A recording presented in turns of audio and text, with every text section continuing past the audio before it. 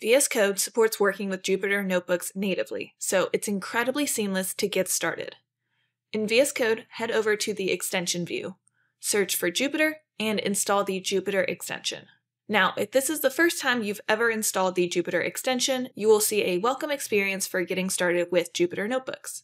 This is a great tool for walking you through the steps to create your first notebook and follows the same workflow that we'll be going through in this video's demo. You can always navigate back to this welcome experience by opening the command palette, running the Open Walkthrough command, and selecting the Get Started with Jupyter Notebooks option. You will also need to install the Python extension, which is necessary for connecting to the Python environment that runs your notebook code. This extension also provides language features like IntelliSense and syntax highlighting. So let's get started and create our first notebook. In the command palette, run the Create New Jupyter Notebook command. This will open a blank notebook file. And you can save, open, and edit this file just like any other file, so let's save it as My First Notebook. Now, there's one more step before you can start running code in your notebook, and that's connecting to a kernel. The kernel is essentially the computational engine for executing the code, so in the top right of your notebook, click Select a Kernel. You will see a drop-down in the command palette to connect to a Python environment or to an existing Jupyter server. Select Python environment, and if you have Python already installed, you will see your Python installation listed. Now, you can select this global Python environment, but it's recommended to use a virtual environment instead. You can create a lightweight virtual environment using Python, and we actually have an entire video about getting started with Python in VS Code that talks more about this. Anaconda is also a popular choice for creating a virtual environment, and we will link to that documentation in the video description. Once you have your virtual environment created, you will see it in your list of Python environments when selecting a kernel. So now that we have a kernel to execute the code, let's run a simple code cell. I will write a basic print hello world and run the code by clicking the play icon to the left of the cell or using the Ctrl-Alt-Enter keyboard shortcut. If prompted, click Install to install the IPY kernel package, which is a lightweight package necessary for running Jupyter Notebooks in VS Code. Now we have running code in our notebook. And that's all the setup you need to do. So let's explore this notebook a little more. In the top left of the Jupyter toolbar, you can create a code or markdown cell.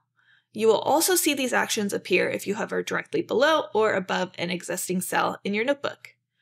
Each cell has a language dropdown in the bottom right corner that you can use to change the language.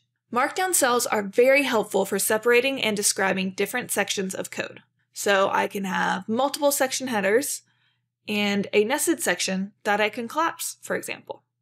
In the outline view of the notebook, you will see these markdown headers listed. This outline view allows you to quickly view and jump to different sections of the notebook. You can think of it like a table of contents. You can then delete a cell by clicking the trash can icon or by selecting the cell and pressing the delete key. Now let's write a little more code. I asked GitHub Copilot to generate a sample dataset for me showing different products and their price and stock. So I'm going to title this section Product Analysis. In my first code cell, let's first import the pandas package for the data frame. Then we can initialize a data frame given that Copilot generated data. Then in this next code cell, I want to have some sort of visual in our notebook. So let's import the matplotlib package and create a scatter plot showing the relationship between the stock and price of the products. Now, as I'm writing code, notice that there's automatically IntelliSense as I write. So coding in a notebook has virtually the same experience as coding elsewhere in the editor. Another example is that you can use the goto definition in a notebook cell to navigate to a symbol's definition. Now that I have these code cells, we've already seen how we can run a single cell. You can also run multiple cells at once, with options like Run All in the toolbar, or when focused on a cell, you can either execute all cells above, or execute the cell and all cells below. You can even head to the outline view and run the cells in a particular section. So there's a lot of flexibility here depending on your workflow. So I will run these code cells, and while it's running, let's take a look at this top toolbar. You can interrupt the running process, and you can also click on Go To, which will take you to the currently running cell. Once the code is done running, there's a scatter plot generated right in the notebook.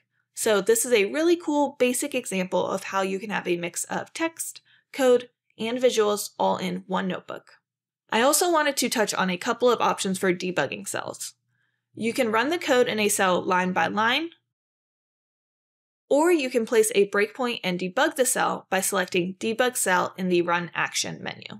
This will bring up the full set of debugging features supported in VS Code, such as the ability to step into other cells or to inspect variables.